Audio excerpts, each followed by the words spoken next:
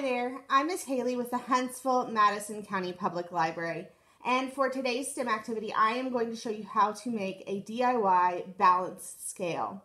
For this activity you're going to need a couple things: a ruler, some yarn, 2 paper cups. You could use plastic. I do advise paper for this, but you could use plastic. A hole punch, which is why you want paper cups. A pair of scissors. Possibly some tape. I'm using painter's tape because it's easy to adjust. You may not need this, but you might. And a hanger. When I am using a hanger, you can just use whatever you have at home already. This is easy to take apart again, so you're not going to ruin the hanger. So if you need that hanger again, you can just take this apart. But I do like a hanger that have these little indents on them rather than a hanger that is smooth all the way. If you do have a hanger that is smooth all the way, you don't have one with these little indents, that is okay. We can still make that work.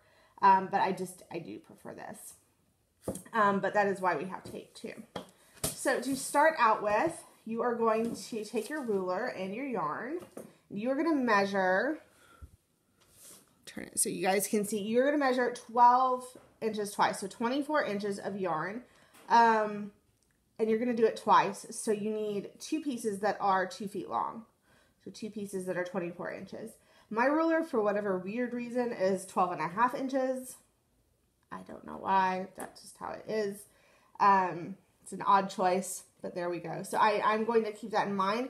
When you guys see me measure, I'm actually only going to measure to this point on the ruler rather than all the way to the end because my ruler is 12.5. So I'm going to lay my yarn out. I'm not going to stretch it. Yarn is very, or at least this yarn has a lot of stretch to it. So if I stretch it out, I'll actually wind up with less yarn than what I want in the long run. So I'm going to lay it out. Then I'm going to pinch it where the 12-inch mark is. Take that pinch down to the 0. Lay it out again. And then I'm going to cut at the 12-inch mark. It does not have to be a perfect 24 inches. If you did 22 or 25, that would be fine. The important thing is, we're not going to use our ruler again for the second string. The important thing is that your strings are the same length. The more symmetrical you get this, it's going to be 2 cups dangling on either side, and that's what a balance scale does, is it weighs by weight. So if it's heavier, the thing that's on the heavier side will sink, and the thing that's on the lighter side will rise. And so the more symmetrical you have the pieces of your scale, the more accurate you're going to get. Obviously, this is not a super accurate measurement. You wouldn't want to use this for any kind of scientific projects, but it is a fun illustration of weighing things. So it's still fun. So we're going to match up our ends of our string. I'm going to try to get them, again, I'm not really pulling, I'm just kind of laying them together. I'm not like pulling on it. So we're going to come to the other end, and we are going to cut right there. I like to even cut a little bit off the end there just to make sure that I am even.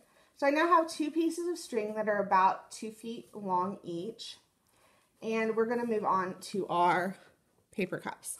So what you're going to want to do, I like to use this line as my guide, but you're going to want to find just any point at the top of your cup.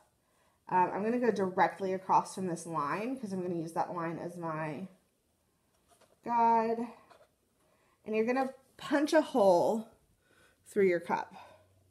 I'm going to do it pretty close to the lip. You don't want to go right on the lip because, especially if you have a paper cup, although I think this is probably the case on plastic as well, they kind of have a rolled over lip, so it's really thick right at the lip. And so you don't want to actually punch through that. It'd be very hard. But you're going to punch a hole there. And then you are going to punch a hole on the exact opposite side. So if you line it up well, it doesn't have to be perfect.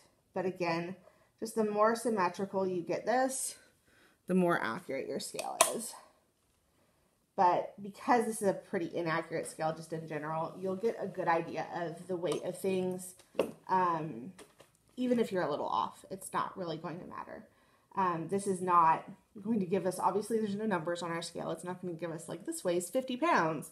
And actually if you weighed anything that weighs 50 pounds, you'd probably break the scale.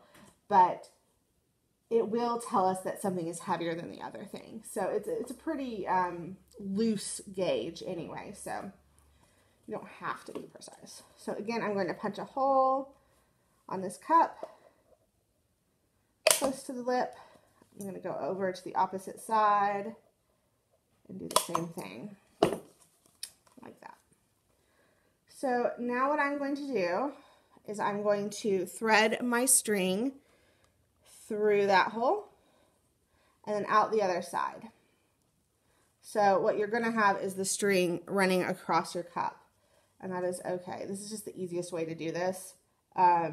There's all different kinds of ways you can do this. You could tie each end around the end, but then that gives you 1, 2, 3, 4 knots, whereas if you do it this way, you only have 2. And the knots are another part where your symmetry can get off. So we're just going to tie our 2 ends. We're going to gather them in our hand, like so that they're even on the end. And we are going to tie them into a knot. So that's just in case you need to know how to tie a knot. You hold the 2 ends in your hand. You loop it around your finger like that. And then you take the loop off your finger. And these 2 ends that are crossing over the front of the loop come around behind and through, and then you pull. In case you need to know how to tie a simple knot there. So we're going to try our very, very best to get our other knot the same as this one. That is very hard to do, so don't feel bad if you're a little off. So there's 1 cup. That's one of our sides of our balance scale. We're going to do the same thing with the other. So again, threading through one side and out the other. Gathering our 2 ends together. Looping around our finger. Through the loop and pull. And let's see how even I got it. Oh, wow. That is actually very close to even. I think this one's a smidge shorter, but that's probably the closest I've ever gotten on that. So, yay. So now our balance scale is almost complete. What you're going to do is you're going to take your coat hanger. You're going to loop one of these here. Whoop. Helps if I actually get it on, doesn't it? One of these here, and one of them here, and then you're going to go hang it up. And I'm going to cut the video right here and come back when I have mine hanging up so I can show you how to work your balance scale. And I'll be right back. Okay guys, so we are back and I have my DIY scale set up, a little back behind the scenes look of my story time area too. But you can see I have it hanging on a ruler that's strung between 2 chairs. Now you guys do not have to do this. Presumably you guys are at home and you have closets where you hang your hangers, and you can just clear out some space in your closet, just move the clothes to one side or take them off for a little bit and get some space so that you can hang the hanger up, the DIY scale up, so that your scale can hang freely and nothing is touching it. So you can do this in your closet, which is actually where I recommend you do it, because you will have a round rod in your closet and it will do a better job holding up your scale and letting it move. So once you have your scale hung up, what you are going to do is you're going to put some stuff in it. So I'll step around here, and so you put something on one side. I'm going to use a glue stick. And you guys can see it tips downward. So we know that obviously the glue stick is heavier than this cup over here, which has nothing in it. If we take that out, see if we can get it to go lower. I've got 3 Sharpies here.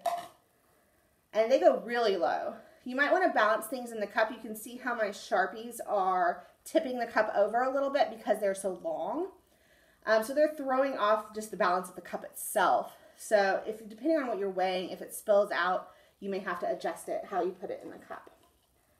So we are going to weigh a glue stick and a Sharpie and see which one weighs more, hopefully. So I'm going to put the glue stick here in the back, and then I'm going to put the Sharpie here in the front. And Right now it looks like the glue stick is heavier. I thought the Sharpie would be heavier.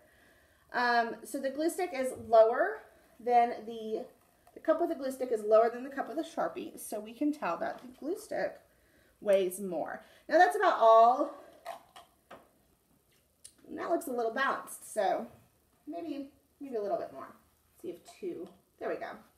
So a glue stick, two Sharpies, about the same, at least from here. It's better to view it from the side, so you guys actually have a better view of this than I do right now because I'm above it and it's harder to tell. But you guys can weigh things, see which is heavier than the other. That's about all you're going to be able to see with this. But I hope you guys have fun with this activity and have fun just weighing random things at your house. Thank you.